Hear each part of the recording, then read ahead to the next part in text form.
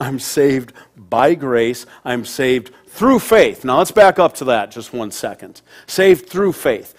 God's grace given to us in Christ is the source of salvation. Your faith is the channel of it.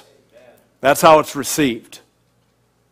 You're not going to get it by osmosis, like so many out there think in the church these days. They've embraced some sort of Christian universalism, and judgment is not in my hands, but as I read the whole of Scripture, including Ephesians 2:4 that talks about the wrath of God, I don't know what that's about other than that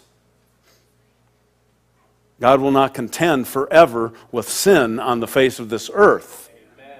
There will be a price to be paid for mankind's rebellion. Amen.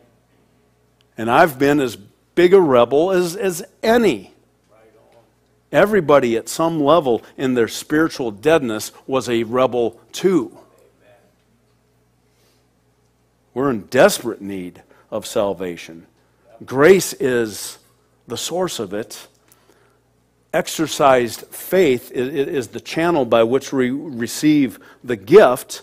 And then there's a reason, there's an outcome for it. I'm saved for good works. Notice we're saved by grace, we're not saved by good works. We're saved by grace through faith for good works.